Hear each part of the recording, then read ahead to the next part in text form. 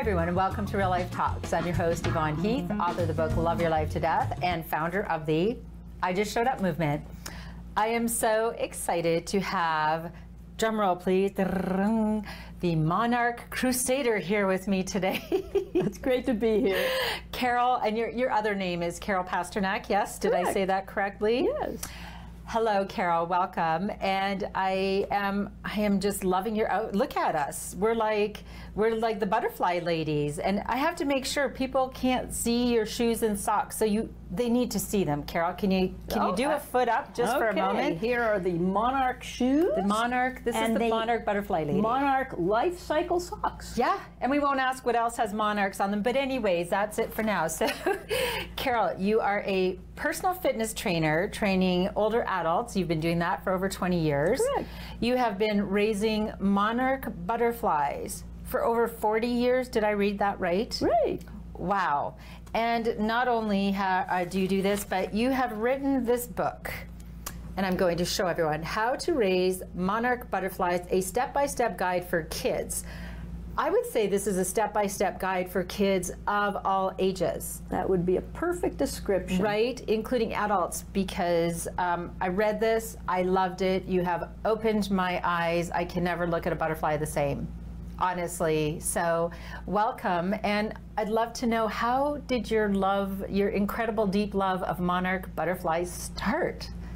Well, 40 years ago, I was in law school, and I went on a date with a guy in my class. And his idea of a good time was to ride to the ravine, have a picnic, and look for caterpillars. Isn't that romantic? I agreed with him. I married him. Oh, you're kidding. Okay. Well, and for 20 years, we raised monarch caterpillars together with our children and their friends and anybody who wanted to watch.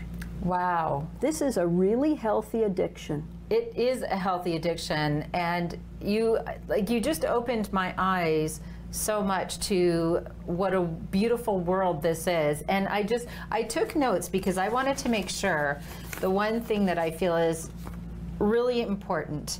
You said, my work focuses on two critical problems.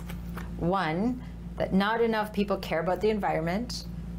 The other is young people spend way too much time indoors with their devices. I truly believe if they raise caterpillars, both problems will be solved. I could not agree more, but I would love you to talk more about that. So we need to care more about the environment. How can being in love with raising monarch butterflies help that? What happens when we don't all care about the environment is we elect governments who don't care about the environment, and it's very hard to get anything done just by complaining. Right. And these people who don't care about the environment wind up in business, and they pollute the environment as well. So everybody from the youngest age needs to care about the environment. We can't just do things because we should. Right. There's a lot of things we should do. But my motto is, it's gotta be fun. So yes. What can we do that's fun, that's going to improve our lives and save the environment and win for everyone? So you take a little caterpillar that you didn't really think much of, and imagine you had to babysit for somebody else's caterpillar for 1 week, okay? And you took care of it for 1 week, and then you came back to me with a report, okay? And the report is that I woke up in the morning and it had no food at all, and I felt so bad it had no food. Right. So I went and got it some food. The only food that a monarch caterpillar will eat is milkweed, and I fed it. The next day, I thought it was dead. And I got, Yvonne, I killed your caterpillar. I didn't mean to, but I thought it was dead. But you know what? It didn't die. Right. I looked in and it shed its skin. Well, that was an incredible experience. It shed its skin. Wow. And then it started eating every single time I looked at it. It was eating, and it was very interesting. And one day I went to work, and when I came home, it was on the top of the cage. Yeah. And the next day it was still there. And so I knew it was dead then. I went to work, and when I came back, there was this stunning chrysalis where the monarch butterfly had been. And I didn't see it change. Yvonne, you've got to give me another caterpillar. Right. And one step at a time, you develop a reverence for life. Yes. And you watch it get born. And you can't imagine how you can start to care about a tiny caterpillar. Little wee thing. And that's the secret. Now I care about the caterpillar, I care about the butterfly, I learn more and more about the story, and then the next time you go to the milkweed patch to get your caterpillar, it's not there. Right. The milkweed patch isn't there. There's a house on it. And this has happened to me over and over again. Of course. And to everyone.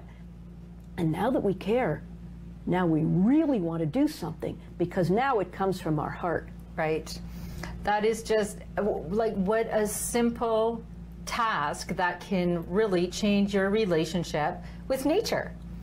Right. Right, and caring more, and in reading the book and learning more and more, I mean, we had pet rats. We cared about those rats so deeply. So of course you could develop that same caring about. We took the rat to the vet. We did. Yeah, I know. It cost a lot of money to take that rat to the vet. Right. So, but it is truly, it's that connection to nature and to nurturing something and watching it change. And that's the beauty of caterpillars turning into butterflies. Like the whole process is how long? It doesn't take a long time. The turnaround time is so quick for a young person. From egg to chrysalis is less than 2 weeks. Wow. Can you take care of a pet, Johnny, for 2 weeks? 2 weeks. Can you prove to me that you can take care of a pet? Well, you've got to clean the cage every day, and you've got to feed it every day. Right. And let's see if you can do that. Yes, and there's that, again, that nurturer inside, and yes, I can do this. Well, and I will admit, when I started reading and I'm thinking, you're telling me that I have to clean the caterpillar cage every day and get it fresh food? Okay, Carol, I'm not sure I can commit to this. But then, 2 weeks. Okay, yes, I can do that. And I mean, the prize at the end of it, or just knowing that you cared for it and then watching every little step along the way, it's extraordinary. Yes, and you've got, after it goes into its chrysalis, you've got about 10 days where you can watch the chrysalis change. Right. And the night before it emerges, the chrysalis turns black, so we know the next morning it's going to emerge. Okay, so you know. And you watch that, and then there's a period when it's an hour and a half old, it's strong enough to be handled, but not strong enough to fly. Right. And you talk about payout. You can have that butterfly in your hand. You can have a butterfly in your hand. You can look at all its little parts, and it's cleaning its proboscis, which is its long tongue. You can watch that. You can put it on your nose and take a picture. You can put it on a flower and take a picture, and then move it around because the lighting isn't perfect. And you can take more and more pictures, and that's the huge prize that you get for taking care of it, which is not that difficult for 2 weeks. Right. And then it's ready. Yes. And it flies off to go on its life. And you've been a part of that. And that touches you like there's no explaining that I can do that will make you understand what that's like until you've had a pet that you've set free or an insect that you've sent free. Well, I have to tell you that, yes, I read everything, and our twins, Jane and Tanner, don't know this yet, but we're going to be raising some caterpillars and butterflies this summer because there is no more important connection, or it is one of the most important connections, our connection to nature and caring. And I have to tell you, I was very naive about a lot of the things that I read in the book, and one of them, well, first of all, these butterflies fly, they migrate all the way to Mexico and California. How far can they fly? Like 4,000 kilometers or something in the winter? They fly about 4,000 kilometers. I was near here when I released a monarch that actually flew more than 4,000 kilometers to Mexico. Now, how do I do that? The end of every August and the beginning of September, I put a little tag on the butterfly. And it has a unique license plate kind of number. Wow. And that butterfly was found in Mexico And I have this to prove it. You have something to prove? This is a certificate. Let's see. Certificate of Appreciation. Congratulations, a monarch butterfly tagged by, wow, my goodness. So it was tagged in Halliburton and it was found in Mexico. Distance traveled 4,373 kilometers. That is, that just takes my breath away. You should be very proud of that. Now with the tagged, that obviously doesn't bother their little wings while they're flying. No, because so many of them have wound up there. So now with your children, at the end of August and September, yes, you become citizen scientists. Oh. You are now going to participate in the scientific education of everyone. Yes. Because they can track, if I tag a butterfly, someone down the road at Point Pelee, where the monarchs leave to go into the States, may spot that tag. And I've recorded that I let it go on Tuesday, and they found it Friday, and so they know the path it took and the distance and the time it took, and we record all this information, send it into Monarch Watch, and now we've participated in scientific knowledge, and that makes us citizen scientists. I want to be a citizen scientist. That is so exciting. I'm going to share my tags with you. I love it. Well, and the other thing, and it's funny because I didn't really ever think of what happened to butterflies in the winter. I'm just being honest. I thought, I just thought they died, and then more were magically born the next. I didn't ever think it through. But in Mexico, I read that sometimes there's like 50 million butterflies. Right. And the Day of the Dead is a very symbolic, significant time in Mexico where they honor those who have died, and they feel that all of these monarch butterflies arriving are the spirit of their ancestors. Right. That is so Monarchs amazing. are very spiritual all over the world, and butterflies, and people have spiritual experiences with butterflies coming to them at times when they need them.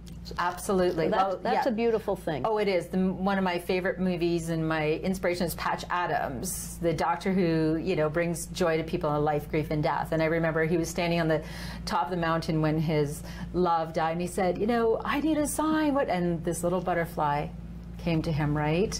And how wonderful to choose to believe that they're magical, and I just absolutely love. So the other thing about the environment that I did not even connect to, mowing the lawn, right? We all have we have a big lawn, and we mow the lawn, and talk to us about how that is very detrimental to the environment. Our lawns, we have this idea that we need to have a perfect lawn, and it's useless. We spend a lot of time on it. We spend a lot of gas on mowers. Sometimes there's electric mowers, but a lot of fertilizers that go into the water, a lot of pesticides that go into the water and pollute our rivers for fish, and nothing lives on the lawn. If there was something that lived on the lawn, you'd kill it right away. Right. But what we have is in the States, 6,000 acres a day of wild area is lost.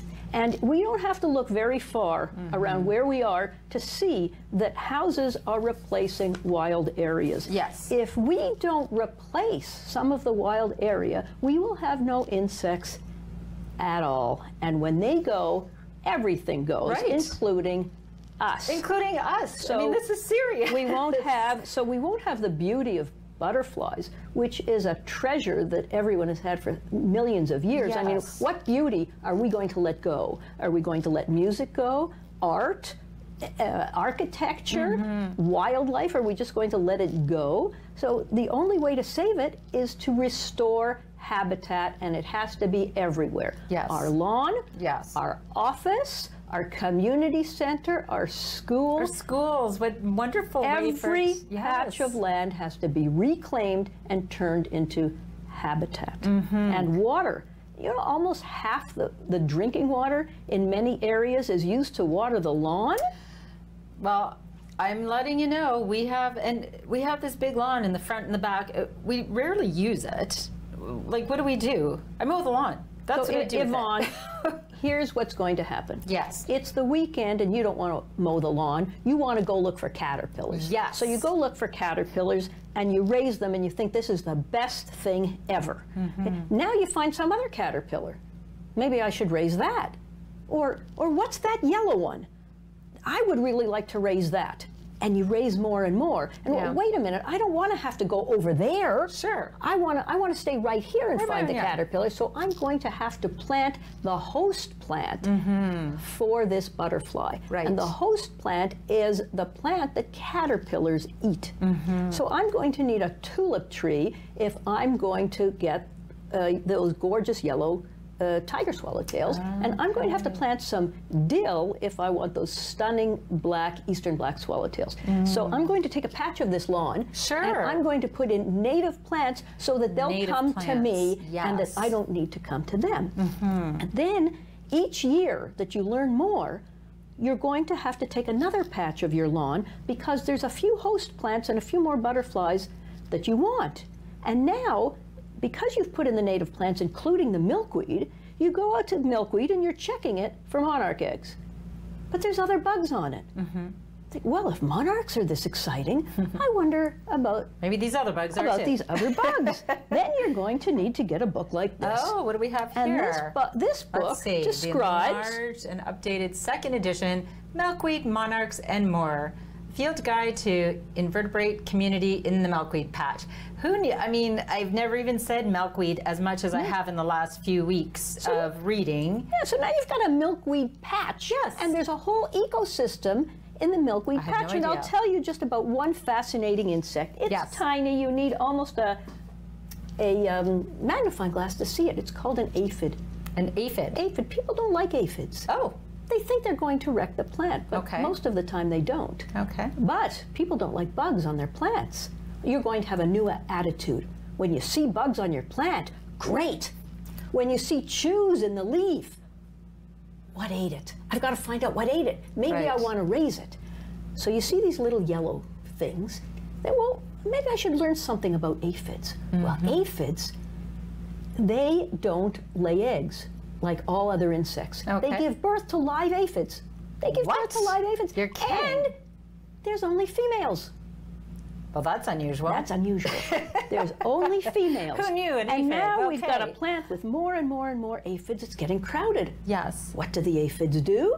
Some of them grow wings and move to another plant. Wow. So there's the story of this tiny story of the aphid thing, and we see what eats the aphid and what's the aphid eating, and that ants actually farm aphids, prevent them from getting eaten by predators, so that the ants can eat the honeydew that the aphids secrete. Now, I know I'm getting too detailed, but the point is there's a whole world, exactly. I love it. Well, and when I think of the lawn, back to the lawn, I mean, even if we took a portion of our lawn and planted native plants and milkweed, and maybe think more about the fertilizer and what you're putting into the ground, like let's just think things through and compromise. But we need to get back to a serious connection to nature, because it's like you said, at the end of the day, no bugs, no butterflies, no humans. Like it's going to be this,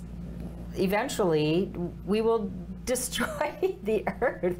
We have to take action now. We have to have the plants too, because they clean the water and the air. Okay, so the plants also clean the water and the air. That's what we survive on. Yes, I mean, this is all just, it's such phenomenal information, and yet like we complicate everything. You know, we're looking for big solutions, and this is a solution, like you said.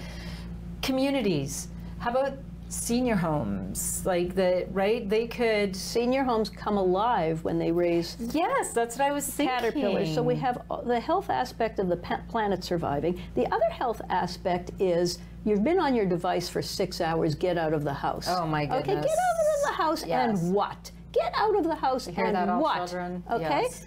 Get out of the house and go to the meadow or the backyard and look for caterpillars. Oh, you don't have to tell me to get out of the house. I want to do that. In fact, I can't wait till I have a few spare hours to get out of the house and do this. And then I've got to get out of the house and get the appropriate food for these things. Right. And it's fun. You're not forced to do it, it's fun. And I'm not going to have to talk to you in 2 years to tell you that you need a bigger garden and less lawn, because you're going to want it. Well, I already said to my husband, I'm letting you know we're going to be getting some milkweed and you know, we're like, so when you want to, so say I want to convert part of my lawn, where's the best place to, well, I'm going to call you obviously, but the best place to get information?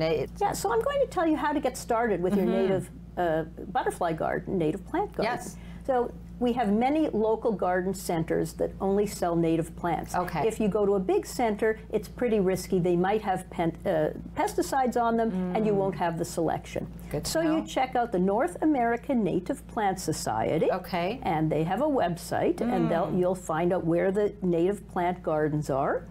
And you get yourself a book like I did when I started mine. For example, Lorraine Johnson's 100 Easy to Grow Native Plants. Oh, that's not okay. So you go through it and you pick out everything that you want, and some are low, some are medium, some are tall, some need wet, some need dry, and you pick it out and you get it all, and then you go to your native plant sale or garden center, and they only have 1/3 of what you want. Okay. So after that, you say, well, then I'll take that one, and that one, and that one. And you use the Pasternak method of trial and error. Yes, the Pasternak method. Right, Okay, right. yes. And you don't have to know anything to start this garden. Perfect, because that's what I know. You get the teenagers, which is exactly what I did. I have 2. I had 2 teenagers, and I got them to dig out a portion of the backyard. They'll be so excited about that. By hand. I brought them, you know, Kool-Aid and freezies, and they dug it out. And then I laid the plants there, and shockingly, most of them survived. The children or the caterpillars? The plants survived, and the children survived. too. Everybody did, yes. And anything that didn't was an opportunity the next year to learn, to put in something new. Sure. So it really, in the first season, I had a gorgeous garden, and then every year, anything that wasn't perfect got adjusted, and I'm not a master gardener, and it worked. And I'm not a master photographer, but with digital photography, if you take enough pictures, did you take the pictures in your book? Something good. And I took 90% of the pictures in the book. They're spectacular. This particular picture is very, very popular. Look at this gorgeous. And it was taken with an early 6-pixel camera. Wow, that is spectacular. And well, does everybody see this? Do you see this beautiful picture? Yes. Yeah, and the squirrels planted this sunflower in my backyard, and then they took it down the day after this shot. But I had a chance to take 1,000 of those pictures because the monarch was not ready to fly yet, and I put it on that sunflower. So it's a photographer's dream come true. I didn't know anything about photography, but I took enough pictures. You turn the dials. Your pictures are breathtaking. And I was able to get the pictures for that book. Yes. So you don't need to be a gardener, you don't need to be a photographer, you've got a hobby that can go in any direction. It can go into gardening, it can go into photography, and it can turn into a book. Well, and I love what you're saying here, because you weren't a gardener. You certainly did not plan on writing a book, did you? No, at all. Had no intentions of ever being an author. Furthest thing from my mind. And you shared such critical information, and honestly, just in reading it, I'm so inspired, and to create a garden, which I do not have a green thumb, but you've helped me to see that I can do that. And if you weren't a photographer, like the pictures that you've taken in here should win prizes. And just what a beautiful way to, first of all, educate people about what we can do. Anyone, children, teens. I think this would be great for teenagers.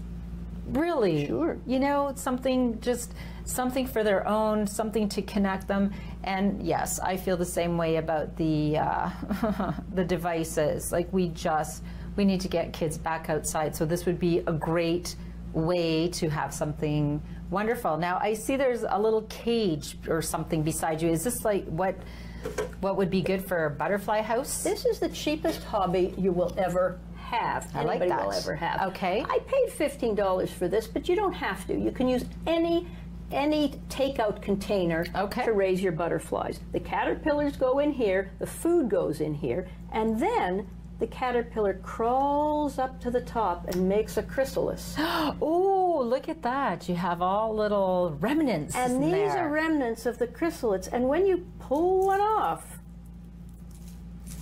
oh, wow. you realize that it has secured itself with silk. Wow. There is May I see this? never Look at a this. dull moment in the rearing bin. Well, And isn't you learn that something so every day. interesting?